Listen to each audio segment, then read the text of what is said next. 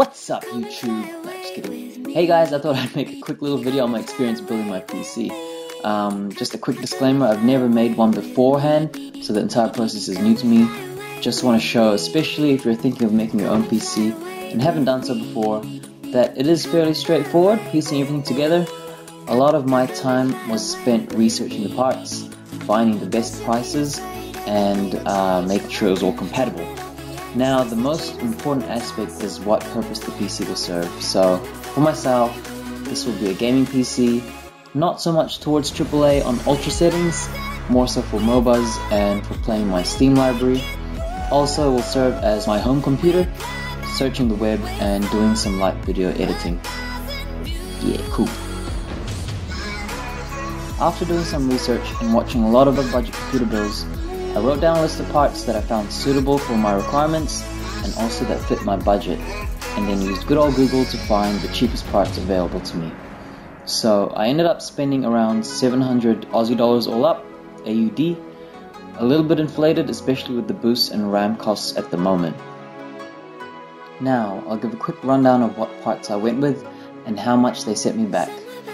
So the Ryzen 3 2200G APU for 139 Australian dollars, Asus Prime B350 Plus motherboard for 135, Corsair Vengeance LPX 2 times 4GB at 3000 MHz for $160, Western Digital SSD 250GB that fits an M.2 slot for 119, Thermaltake Versa N27 mid-tower in Snow White for $70, and a Cooler Master MWE Series 80 Plus 500 watt for $55.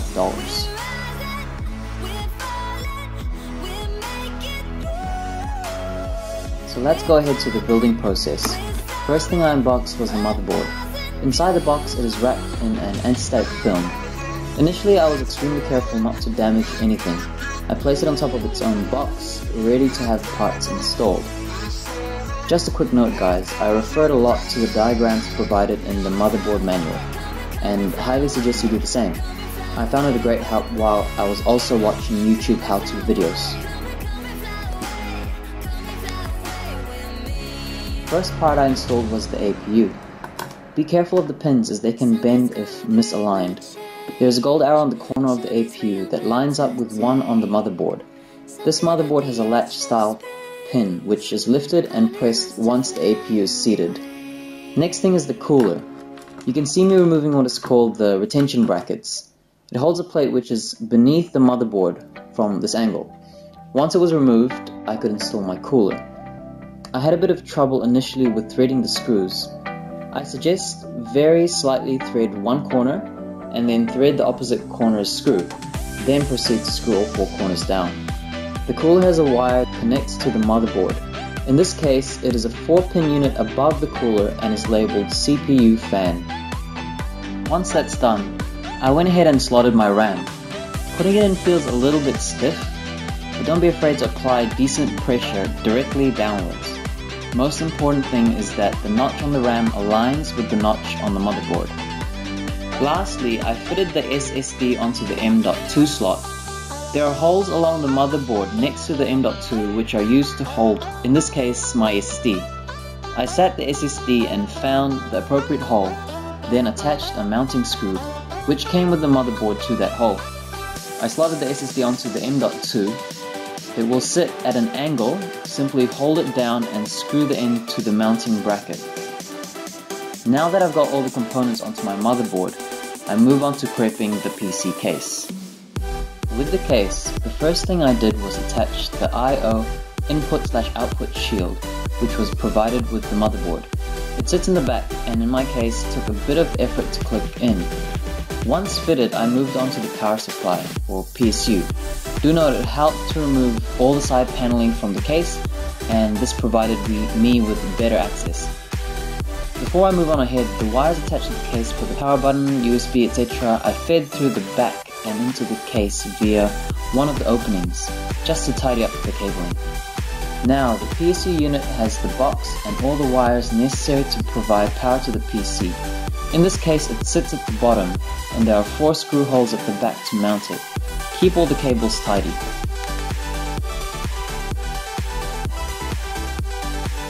Next, I lay the case with the opening facing the ceiling, ready to install the motherboard. Carefully I align the I/O shield with the inputs on the motherboard. The I/O shield I used had metal prongs, so be mindful that these don't accidentally poke into the input sockets. This case I used had pre-installed mounting screws in the perfect place for my full-size ATX board, so it was a simple, straightforward bolt-on. If using a different size motherboard, you may need to adjust these mounting screws. Once the motherboard has been fitted, it's time to connect all the necessary wirings.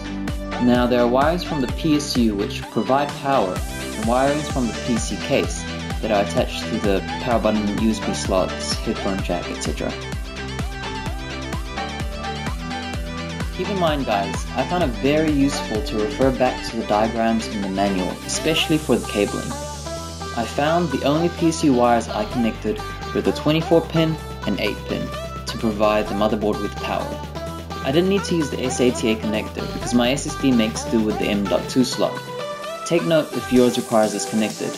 I also have no extra peripherals which needed connecting, so with that, PSU done.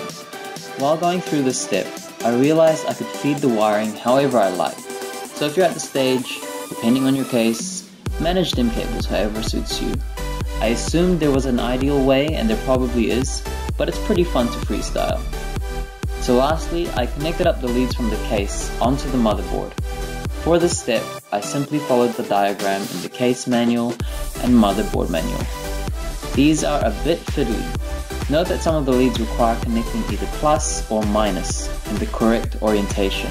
On the leads there's an arrow which indicated plus or positive, so that's quite helpful. I'm basically done. Connect the PC to the wall and switch on to test. From here I went through the BIOS and then an install of Windows 10 from my flash drive. And that's it. Hope this video is helpful. Leave a like and comment if it was, and feel free to subscribe. 2018 PC build. Peace.